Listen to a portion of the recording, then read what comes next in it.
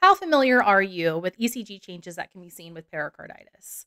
So we know that pericarditis is going to be inflammation of the pericardium, which is the sac that surrounds and protects the heart. If that becomes inflamed, there are a few clinical signs and symptoms that you can see, including ECG changes. Of the ECG changes that you'll see, PR segment depression is one of them, and it's actually pretty specific for pericarditis. So what is PR segment depression? So as we know, this is the PR segment, okay?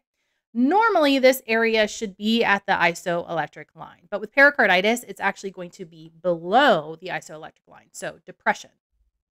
And you will see this in all leads except AVR and V1, where you'll actually will see reciprocal changes or the opposite of, okay? So instead of PR segment depression, you will see PR segment elevation in these two leads.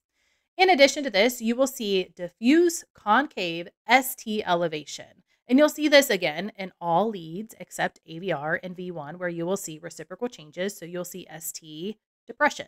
What does the concave portion mean? Well, that just means when you look at this ST segment, it's kind of smiling at you, okay? And this is a telltale sign that this is a non-ischemic result for the ST elevation, which is going to be different than if you would see a convex or a frown face for your ST segment, or if it is flat, which is going to be more associated with ischemic reasons for ST elevation, such as you would see with a STEMI.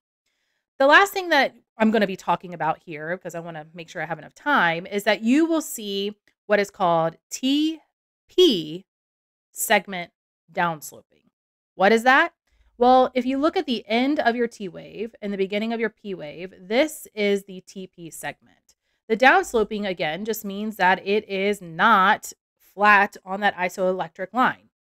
The reason for this is that we have this PR segment depression and this ST elevation creating this down sloping. Now you can also see some elevated tall peaked T waves, which again is going to be related to the fact that we have ST elevation.